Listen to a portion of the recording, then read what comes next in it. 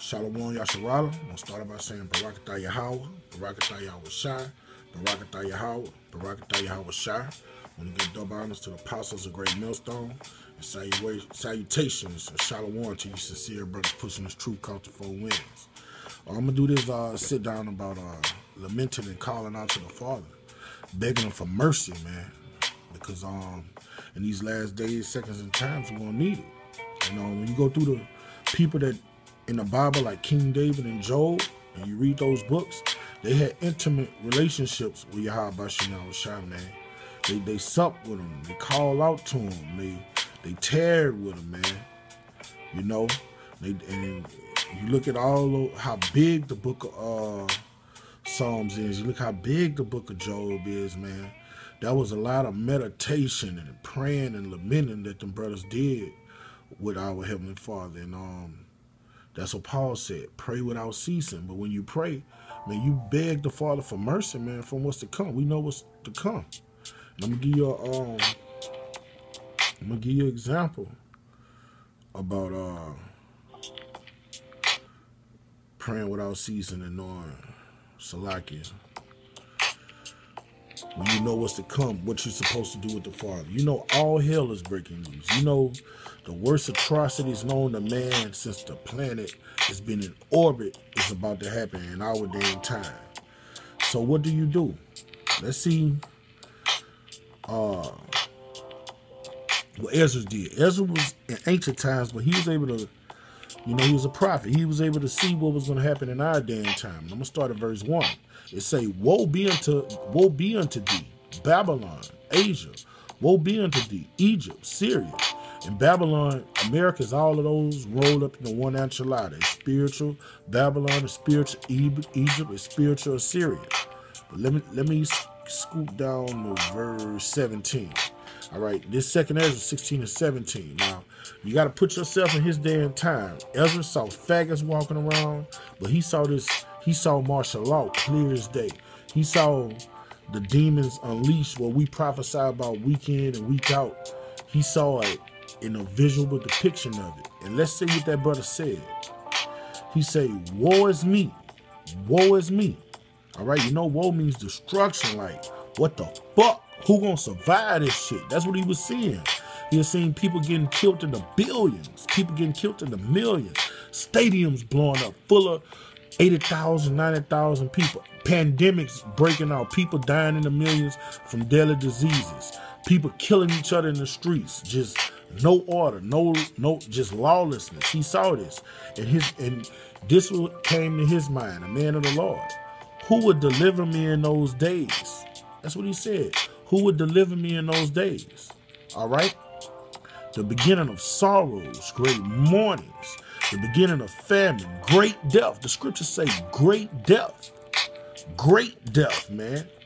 The beginning of wars. Power shall stand in fear. It say power shall stand in fear. Entities that have a lot of power, they're going to fear and tremble. Okay?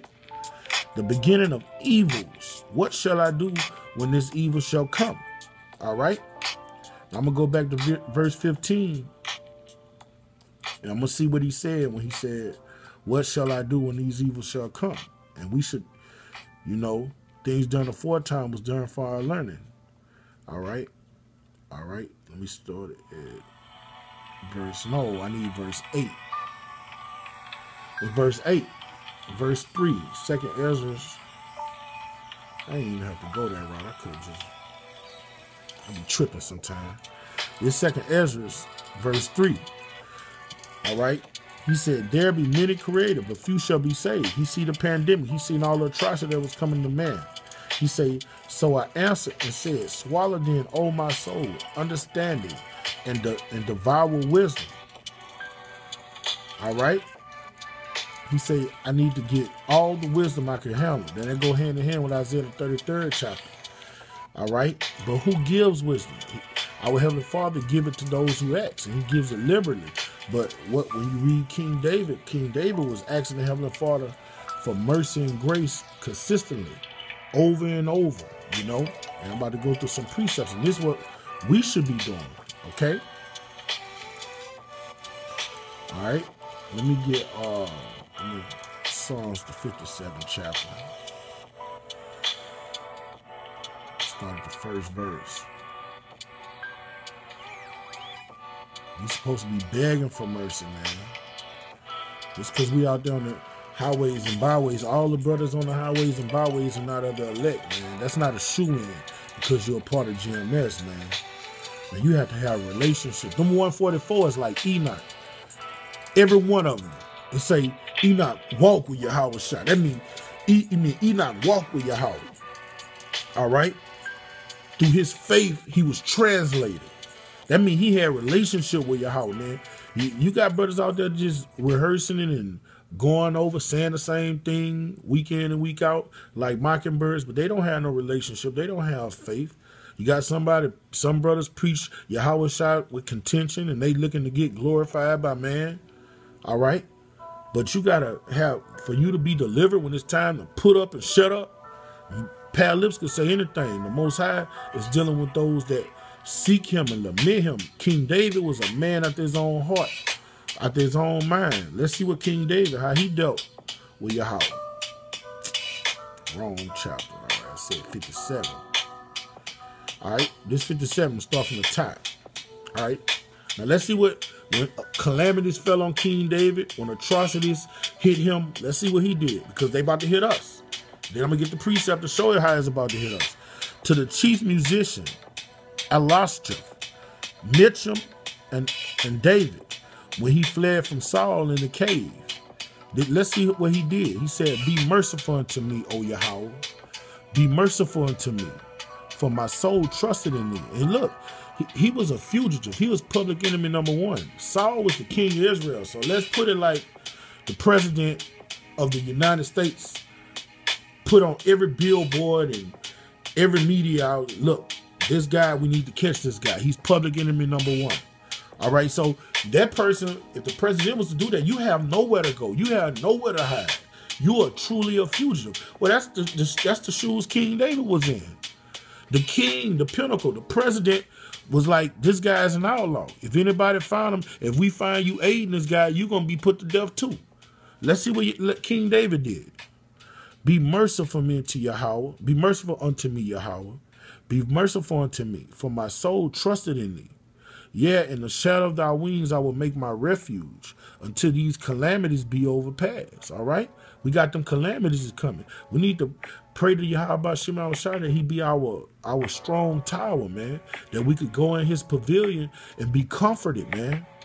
He shall send from heaven and save me from the approach of him that will swallow me up. And that's Esau. All right? He was talking about Saul, but we could liken this to Esau. All right?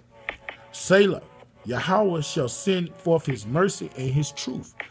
Wisdom and knowledge shall be the stability of thy time. That's his truth, all right? Understanding of the scriptures and applying the scriptures to your everyday life, man. Having faith in the scriptures, believing in what you read, not just memorizing them, believing what you read and living it. All right? My soul is among lions. What do lions do? They devour. All right? They consume. I lie even among them that are set on fire. All right? Even the sons of men whose teeth are spears and arrows and their tongue a sharp sword. All right? He was going through hell. He was going through people trying to kill him. That's what's going to happen to us. Be thou exalted, O Yahweh, above the heavens. Let thy glory be over all the earth. That they have prepared a net for my steps. My soul is bowed down. They have digged a pit before me, into the midst whereof they are fallen in themselves. All right? So you got to pray to the Most High, man, that he subdue your enemies. You got to pray to the Most High. Say, like what happened with Mordecai. They bring out the gallows for you to hang from. Let them hang from the motherfuckers. They drill a ditch, man. Let them dig too. But you got to pray for comfort. You got to lament to the Father. David lamented, man. All right? Verse 7. My heart is fixed, O Yahweh. My heart is fixed. I will sing of thy praise, man. And you praise him every day for keeping you in this truth. That's another thing. You got to praise him and thank him for giving you this doctrine of life, man. Day in and day out. All right? Let me get another precept. All right. I'm going to get Luke, the 18th chapter. I'm just giving you some examples, man, of everything done aforetime was done for our learning, man. So we supposed to learn from the ancient men of old. All right? This is Luke 18. All right, 35. All right. This is Luke 18 and 35. And it came to pass that as he was coming nigh to Jericho, that's talking about our great King Yahushua, a certain blind man sat by the wayside begging. And hearing the multitude pass by, he asked what it meant. And they told him that Yahushua of Nazareth passed by. All right, this is somebody blind, somebody in hell. When you blind, you in hell, man.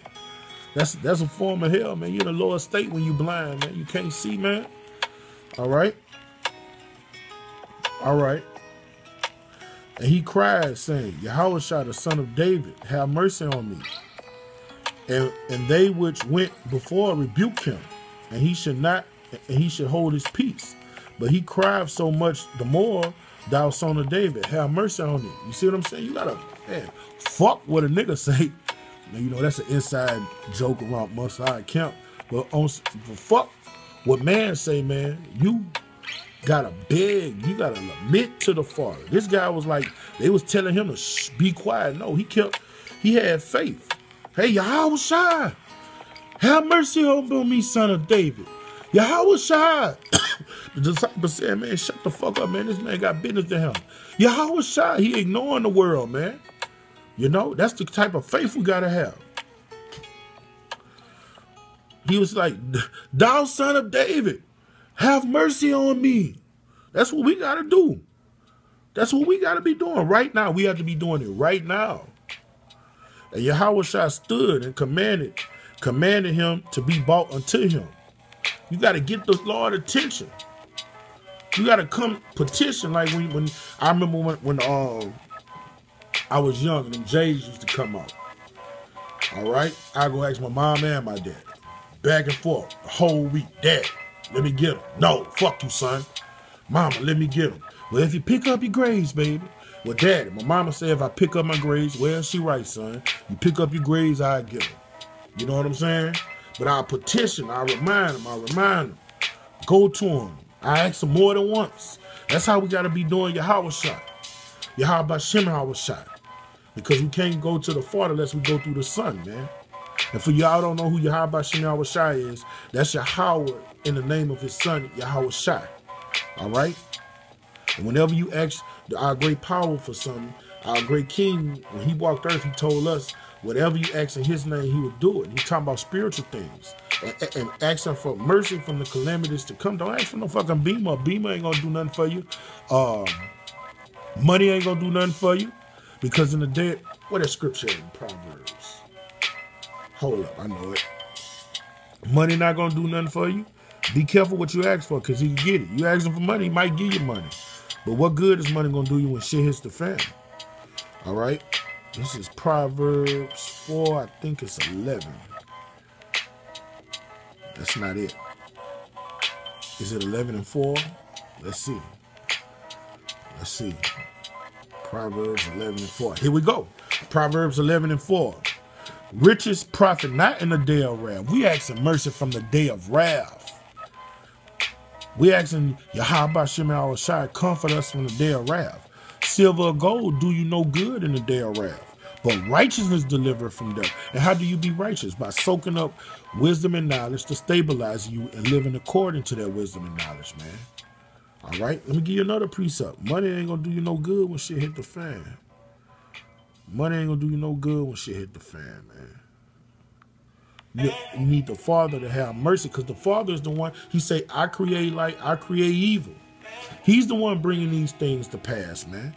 This is Zephaniah 1 and 8. And it shall come to pass in the day of the Lord's sacrifice, that I will punish prisoners and the king's children, and all such that are clothed with strange apparel.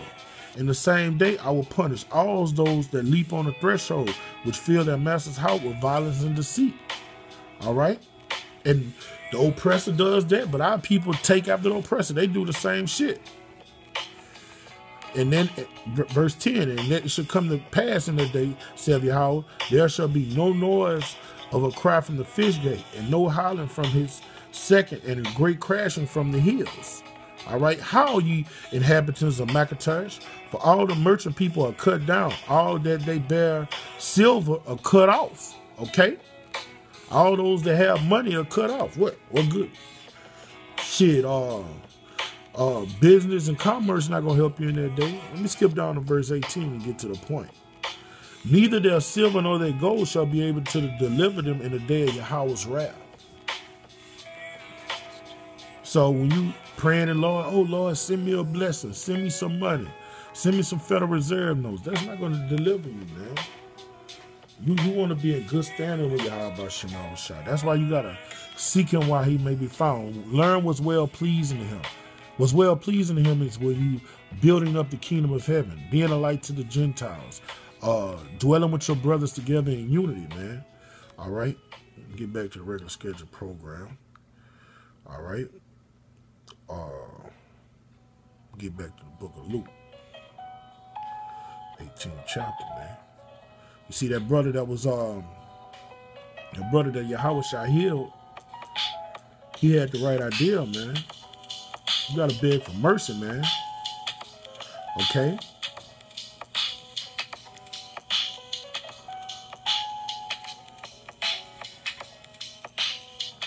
Luke 18:35. All right, let me get back to that. Verse 40. And Yahweh Shah stood and commanded him to be brought unto him. And when he was come near, he asked him, saying, what wilt thou that I should do unto thee? And he said, Yahweh Shah, that I may receive sight. And Yahweh Shah said unto him, receive thy sight. Thy faith hath saved thee. All right? And immediately he received his sight and followed him, glorifying Yahweh. Man, you got to follow Yahweh Shema Shah, man. You know what I'm saying? We have to follow him. The way we follow him is study these scriptures. Salakia. And all the people, when they saw it, they gave Yahweh Shema Shah. They gave praise unto Yahweh Shema Shah. But that guy, when people told him to be quiet, he kept petitioning and calling out to him, man. That's what we got to do, man. I want to be confident. And and another thing you got to ask him for is not just to be confident. Whatever you got to go through, give you the strength to go through it. Because, you know, we prepare for the worst. A number of us are going to get put to death. You know, I'm like Yahweh Shah. Lord, if that cut could pass for me, so be it. But if not, let your will be done. You know, I don't want to get tortured by Esau. I don't want to get beheaded. But if I got to do it for Yahweh Shema Shah, it's an honor. So you got to pray for that faith. Whatever you go through. Paul knew he was about to get beheaded. And he said, I had run a good race. I had fought the good fight. He embraced death. So you got to be in that. Them 7 brothers from the 7 Maccabees. Pray for faith to move mountains. So you, shit, when they about to kill you and torture you, like, you make them, you embrace it so good you make them mad, man. That's the kind of faith you got to ask for. All right? I need Genesis, the 32nd chapter. The 24th verse. All right? And our patriarch, you know, our big brother, Yahweh. Let's see what he did. Let's see how he petitioned Yahweh Shema Shah. All right? He ain't stopped. He ain't played. All right? And Yahweh was left alone. This Genesis 32:24. And Yahweh was left alone. And there wrestled a man with him until the breaking of the day. And that was an angel. And when he saw that he prevailed not against him, he touched the hollow of his thigh. Now this Yahweh, Jacob, he's wrestling with an angel, begging the angel to give him a blessing. He ain't give up. And you know, he wrestling with him all night to sunrise. All right? And the hollow of Yahweh's thigh was out of joint as he wrestled with him. And he said, let me go, for the day breaketh. And he said, I will not let thee go except thou bless me. Jacob was greedy, man. In righteous greedy. He had already got the birthright. Then he had went and got the blessing. Now he want another blessing. Man, that's what you... Elisha asked for. Elijah asked Elisha, what do you want? He said, give me a double portion of wisdom, man. Give me a double portion of what you got. Those are the type of things you need to be asking for. Yahweh Shem Shai, give me a quadruple dose of faith. Give me a quadruple dose of your knowledge. Open up my understanding like you did the disciples, so I might understand the scriptures, and I might go teach your scriptures. Those are the things we're supposed to be asking for, and we're supposed to be lamenting. And this is the reason we got to be lamenting, man. Only the strong will survive. This is Revelation 12, verse 12. Okay? Therefore rejoice, ye heavens, and ye that dwell in them. Woe to the inhabitants of the earth and the sea, for the devil has come down unto you having great wrath, because he knoweth he have but a short time. So when Satan come, man, you want Yahweh Shem Shai to be with you.